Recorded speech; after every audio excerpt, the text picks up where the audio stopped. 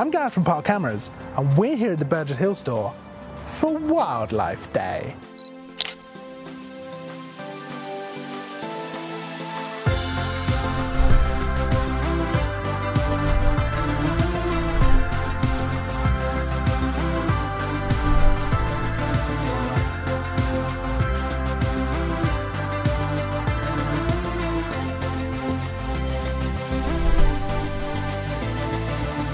Okay, so wildlife photography is a super popular type of photography. More and more people are pointing their lenses at the natural world. So we have dedicated this whole day to wildlife. We've got talks from pro photographers David Newton and Luke Massey. We've got a macro session going on with all kinds of interesting creepy crawlies to photograph with macro lenses and experts on hand to help you make the most of your time. We've got some really cool birds of prey here, and we've set up some great telephoto lenses so you can capture some great photographs.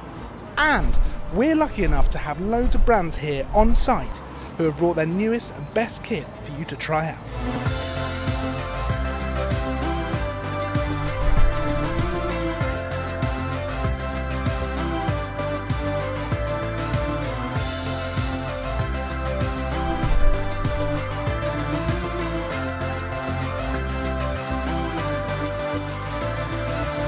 We're here with Mark from Sony, who's going to talk us through his picks for wildlife photography and what he'd suggest for a beginner. Brilliant, thanks Gareth. Yeah, we had a great day here at the wildlife event that you've put on, which is fantastic, so thanks for that. Yeah, getting into wildlife, there's a huge amount of systems you can get into. Obviously with the Sony system we have two formats, we have full frame, we have APS-C.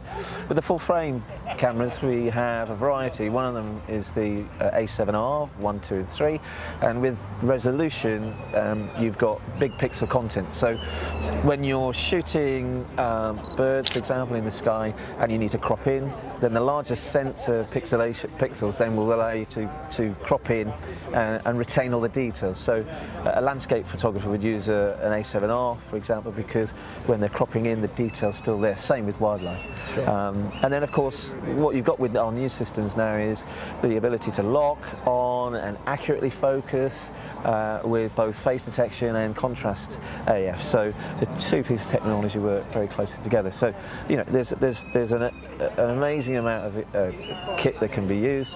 We've got two varieties of lenses here.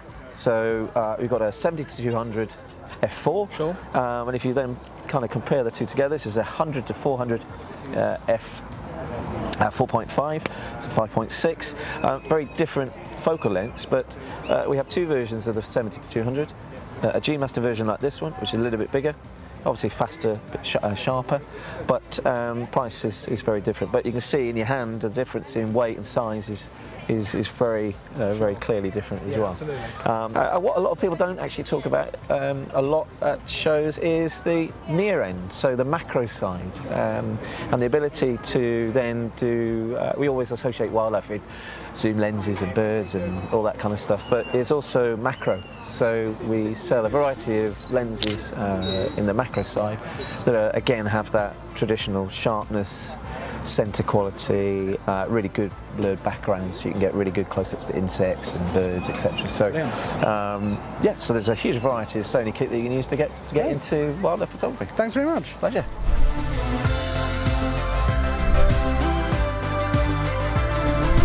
So, hello guys, my name is Bruno and I'm from Nikon, and I'm here today to demonstrate some lovely products for you. So what we brought here today is probably, as you can tell, the focus is a lot on the D850. Okay, now the D850, as some of you may know, it's a 45 megapixel full frame digital SLR from Nikon. And it's particularly good for a wide range of things, but we find that it's very, very good for wildlife because you've got 45 megapixels, so you can crop your image right in, because as a wildlife shooter, the main thing that you might find is that you're never close enough, but with this amount of resolution, you can get right down into your subject. Not only that, the D850 has exactly the same focusing system as you might find on our flagship camera, the D5, which we also do have on show over here. And then combining that high-end focusing system with the 45 megapixels and the speed that we were able to add to it, doing 7 frames a second in camera, we're able to achieve a very, very capable camera for wildlife that a lot of pro and some consumer shooters might like. We also have the 200 to 500 here on display. We've got one here and one here by our D5. That's a really, really good range to be. It's 5.6 constant and it's a zoom, so it allows you to go from very close to very far quite easily, whereas you might not be able to do that with a certain number of primes. If you were looking to get into wildlife, I'd probably be looking at something like a D3400. That's our entry-level DSLR. It's capable of doing 5 frames a second in full continuous autofocus with RAW support. So that allows you, that's basically unrestricted well, shooting for wildlife. And if you pair it with something like our AFP 70 to 300, you're going to get super fast focusing, you're going to get right into your subject, and it's going to be extremely quiet, which might disturb some forms of wildlife. So you might want to pick something like this up. It's a very, very affordable price as well, at about £329. Together with the 3400, it's probably the ideal starter package for any aspiring wildlife shooter.